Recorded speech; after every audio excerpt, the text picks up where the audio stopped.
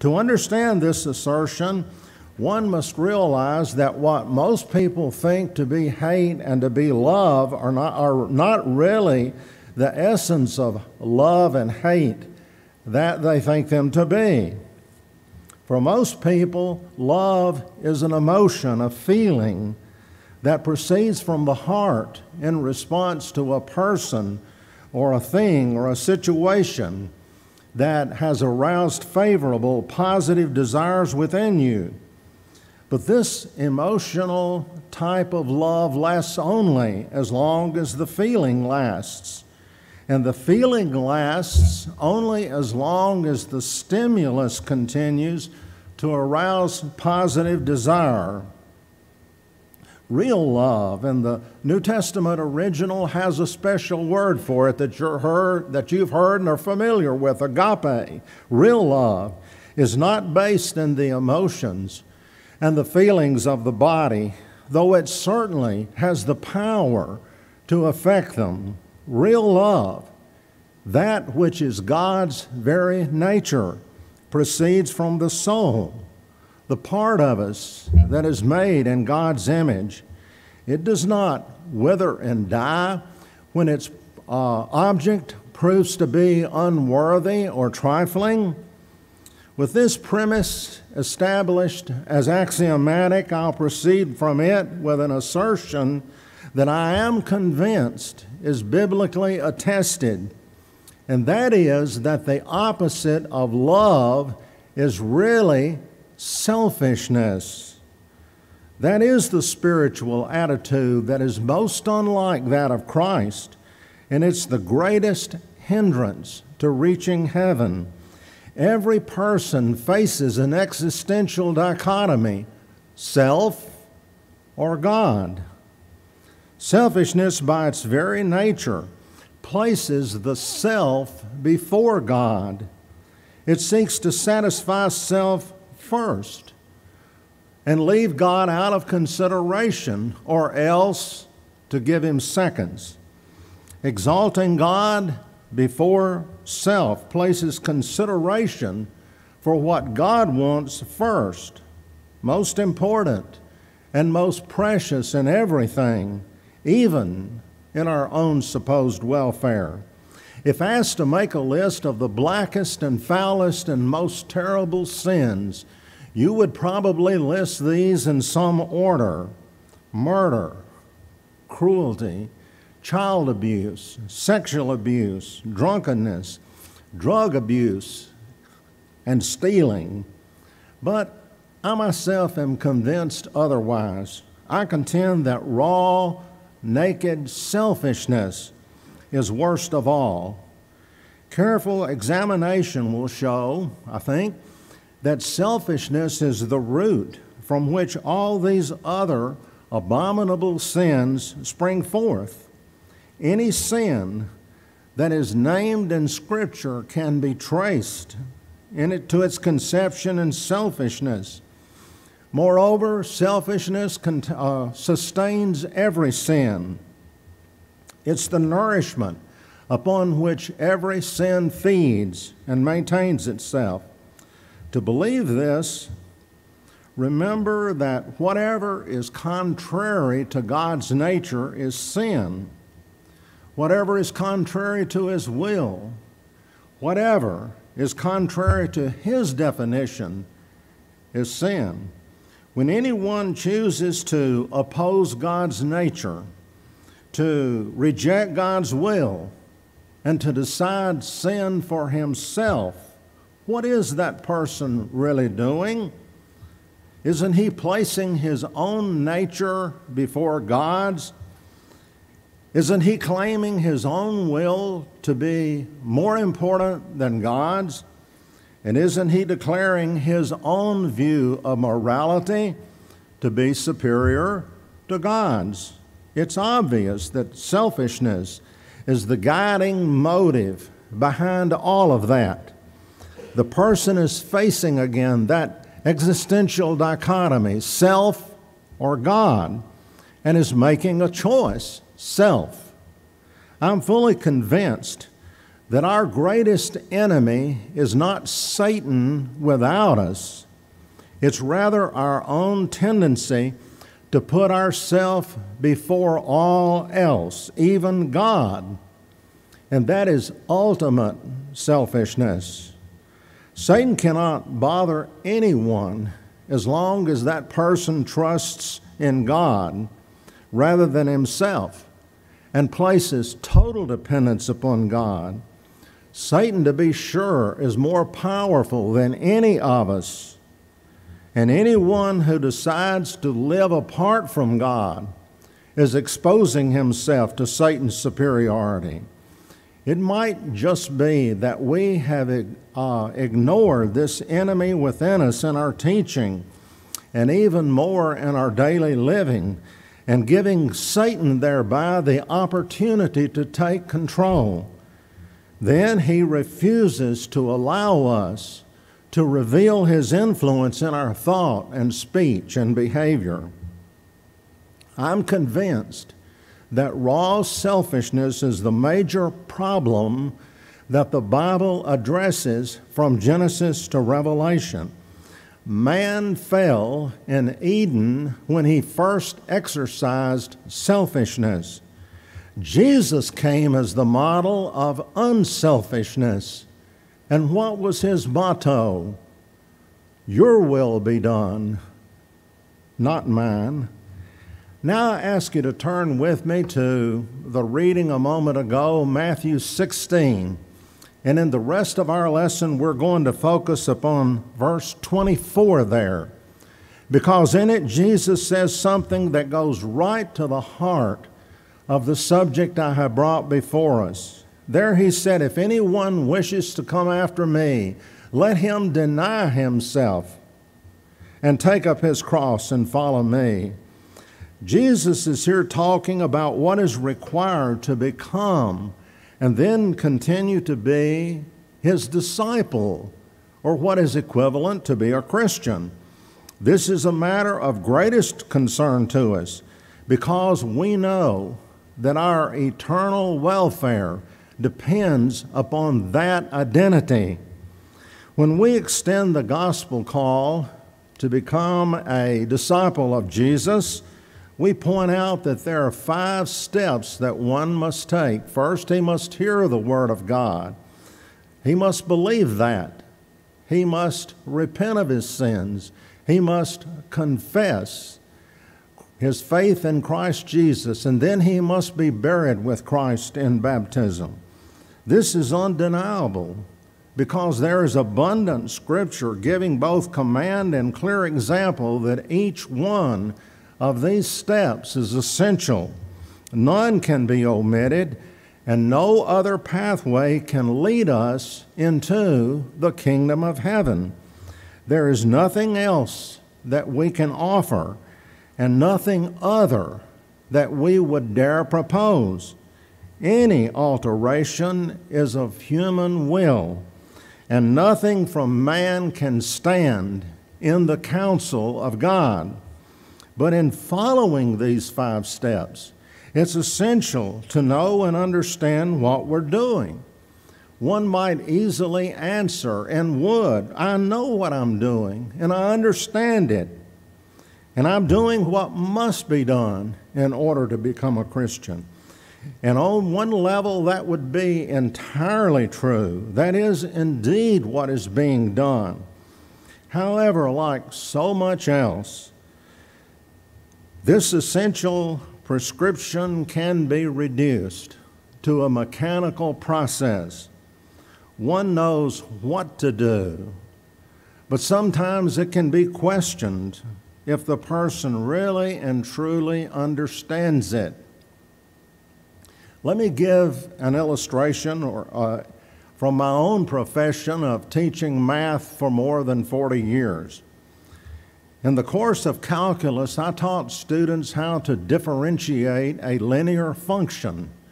You take the exponent of a term and multiply it by the coefficient and reduce the exponent by 1, and you do that term by term right across the function. It's not too difficult to learn that rule, and apply it.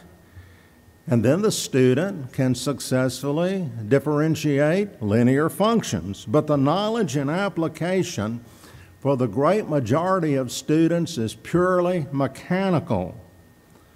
Only the most perceptive students understand what is mathematically going on as they are applying that rule.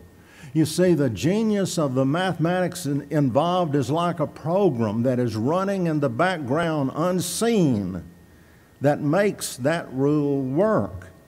So we produce students who are functional, and that's great.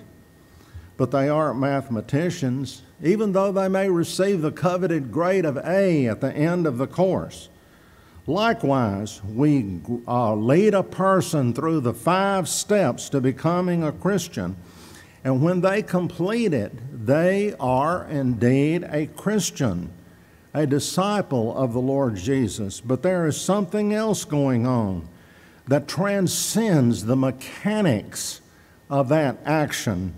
And in this case, if the person does not understand that, he or she is not going to succeed in living the Christian life because something at the core, essential, is not there.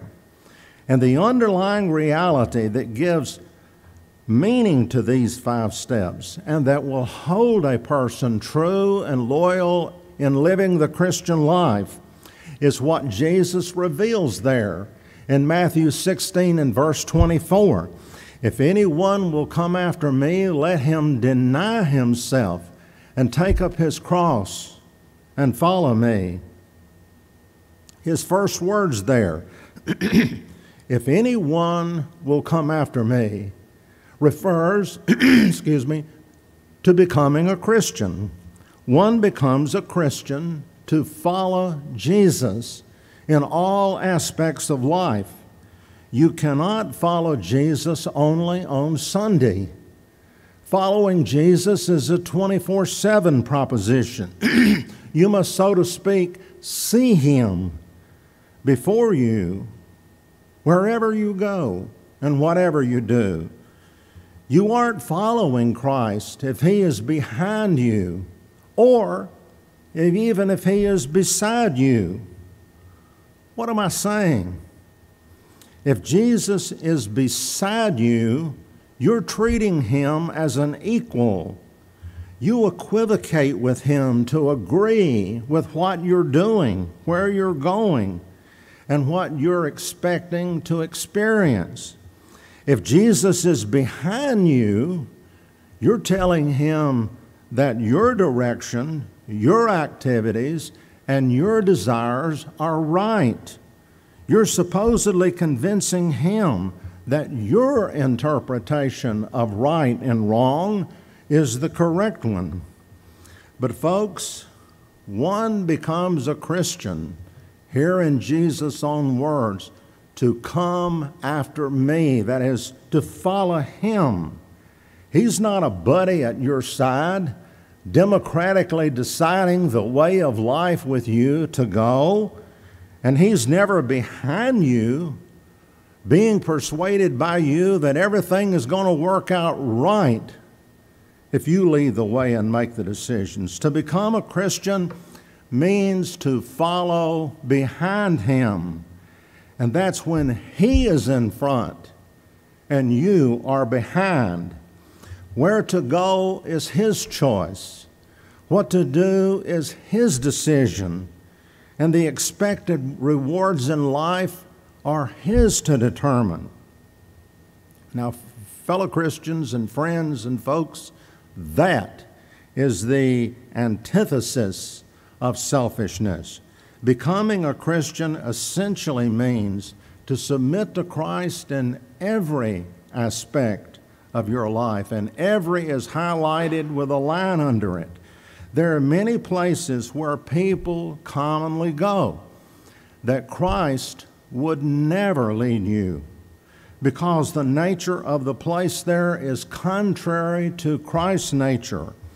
And there are many activities that people commonly engage in that Christ would never undertake because they are contrary to the model of conduct that he left us.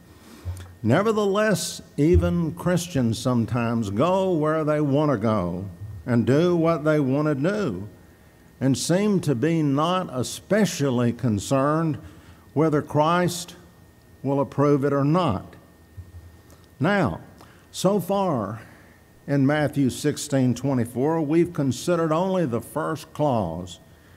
If anyone wishes to come after me, now let's look at that second clause, which is so important. Let him deny himself. What did Jesus just say there? Did he say, deny yourself? Indeed, that's what he said. And what does that mean? It simply means that you do not do what you want to do, but rather in any given situation what the Lord would have you to do. Is that the choice that the typical Christian makes? Actually, it is. Sometimes, part of the time.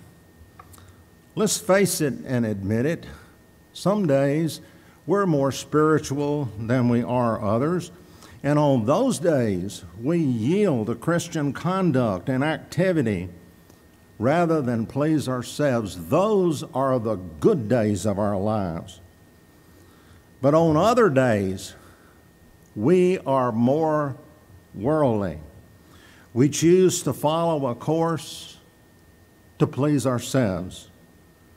We choose to engage in activities that are entertaining and socially satisfying.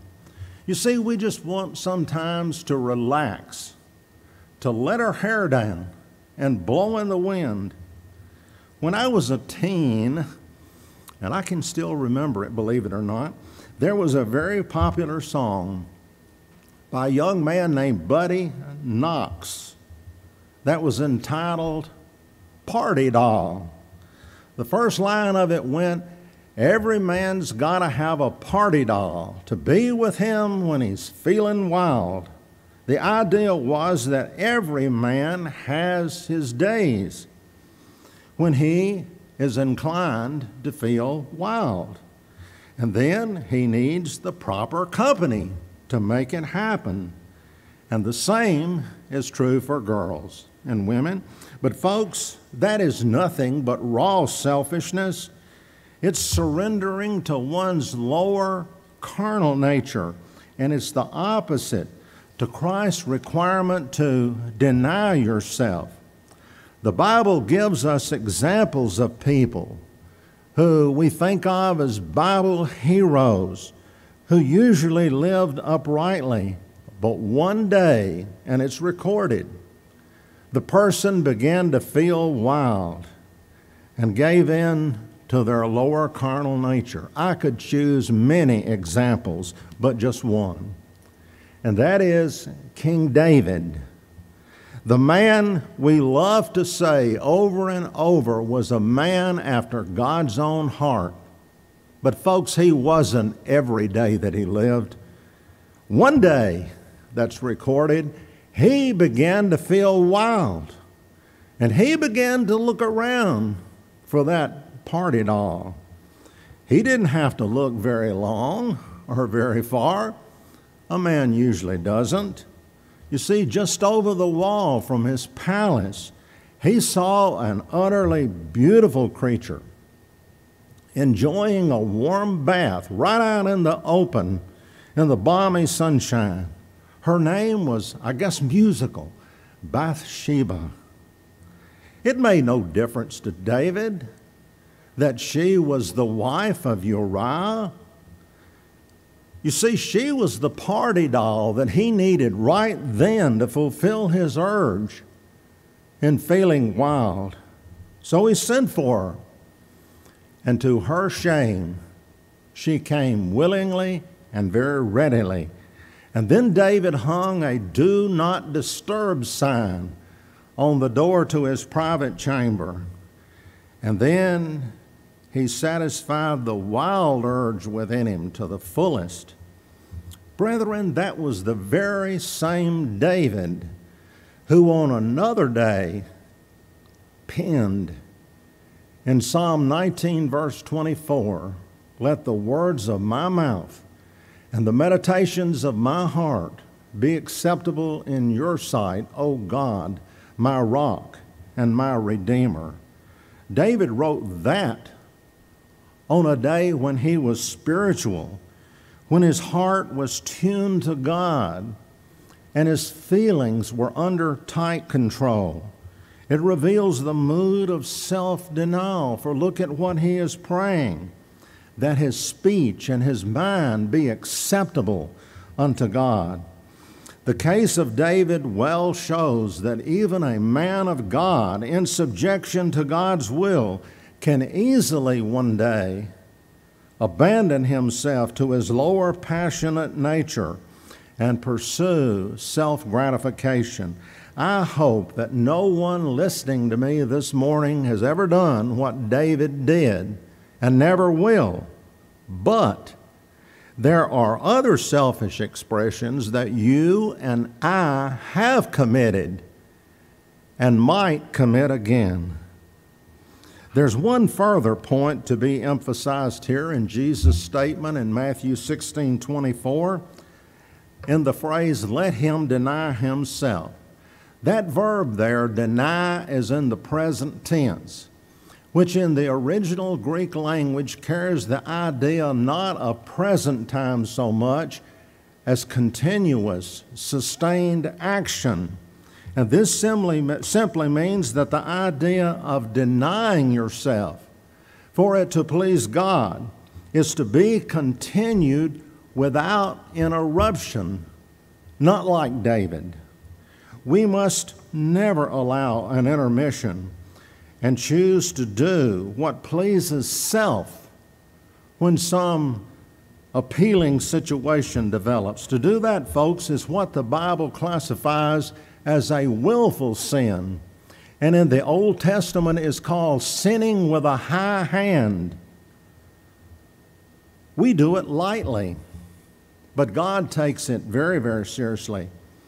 It's so easy to commit that transgression because, you see, if you're a human being, self-will is strong within you. You know, often we choose to decide in a certain matter to do just what we want to do for once. That is, we want to please ourselves for a little while, and as we think it to be, to have some real fun for a few minutes. But you know, folks, when you decide to satisfy your own desire, surrendering God's will for just a little bit, what you're doing is you're putting yourself on your own. And believe me, Satan always sees that. And he comes rushing into your life right at that time. And he will carry you just as far away from God as he can. That's illustrated in the first sin, when Eve disregarded God's will and ate of the fruit of that forbidden tree. What is it to eat an apple or an orange or a banana or a kumquat or whatever your favorite fruit is? It seems like it's nothing. But on that occasion, what seemed like a small deed was an enormous deed, because it flooded the world with evil. It was the tiny fissure in the dam that quickly opened into a great spillway. It's the same when you or I decide to make what we think is a small exception and choose to feel wild for a short time. Wherever you are, I ask you to bow with me as we pray. Our Father in heaven, we thank you for the model or marvel of electronic media, which enables us this morning to enjoy a type of communion, though we are in many different places. We're sorry we aren't together in one place because of the danger of spreading the viral contagion sweeping through the country. We ask you if you will, to bring a swift cessation to it, even as you called halt to the pestilence in the time of David as it was approaching the edge of Jerusalem. We ask you to preserve the lives of those already infected and restore health to them. And then may we soon be able to assemble here together to worship you, to study your word, to fellowship person to person, and to resume programs of service that are now in suspension.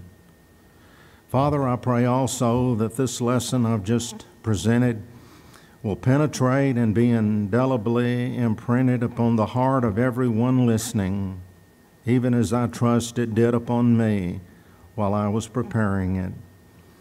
May we learn to look outward from our own private circles into the broad areas of humanity about us and become more concerned about needs there which can only be met with the application of your gospel. May we recognize more than ever before that the gospel is to be shared in doing the deeds that you have ordained for us to do.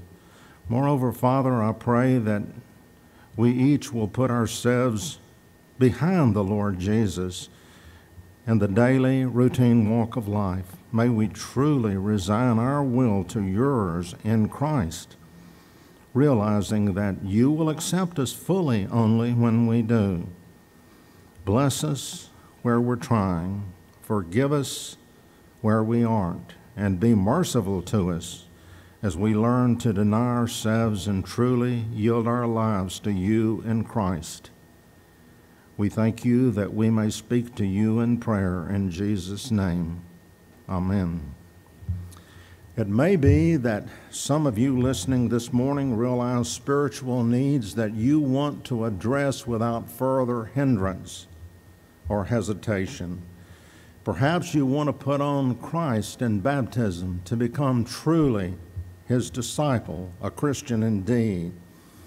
Or perhaps you want to repent of sin as a failing Christian and wish the prayers of the church for your forgiveness. In whatever case, please call the number that has been provided and someone will assist you. I thank you most sincerely for giving me your attention this morning. Again, may God bless you all.